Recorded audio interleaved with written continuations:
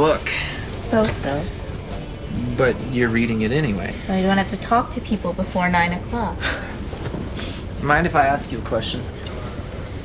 Why not? But you said you like change. Most of the time, yeah. Why? Well, I've been talking with Jill and Blake about the strategy Jill uses when she's up against a change. Yeah. Jill's a big one for strategies. She told me there are 3 parts to it. She told me about clarify. I talked with Blake about communicate. So I'm guessing the 3rd phase must have to do with making my decision.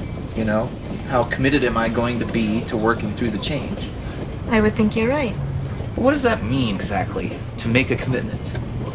Okay. Pay attention. I'm only going to say this once.